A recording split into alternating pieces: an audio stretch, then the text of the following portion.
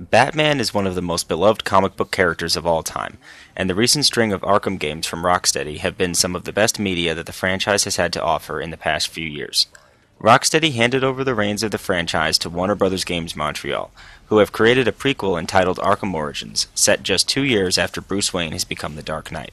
On one crazy Christmas Eve night, crime lord Black Mask puts a $50 million bounty on Batman's head, and hires 8 of the world's deadliest assassins to take him down.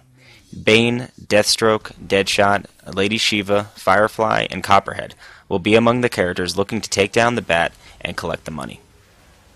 But assassins aren't the only problem Batman will have to face over the course of the night.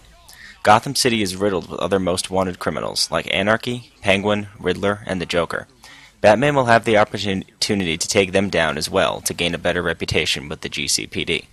That's right, this time around Batman and the GCPD are at odds with one another, and the Caped Crusader will need to work hard to gain their trust and prove he is more than just a vigilante. Batman's exploits will take place on a map that is roughly twice the size of the Arkham City map, and will be located on 2 islands in Gotham City proper. In order to manage the size, the Batwing will be used as a quick travel system throughout the map.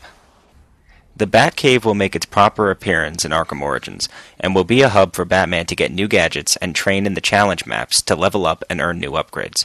New gadgets like the Remote Claw, which tethers enemies to one another or to objects in the environment, and the Concussion Detonator, which works in a similar fashion to a flashbang grenade, stunning opponents, will be added to Batman's arsenal.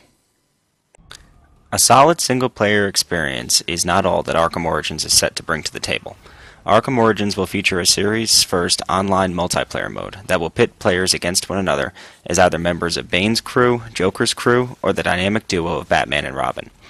Bane and Joker's crews will consist of 3 players on each side, and their mission will be to capture control points around the map and deplete the other crew's respawns.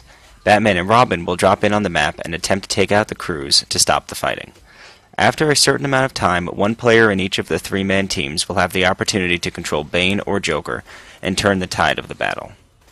Arkham Origins is set to be released on October 25th for the Xbox 360, PlayStation 3, PC, and Wii U. Check out VGU.TV for the full written preview and more news on Arkham Origins as we near release.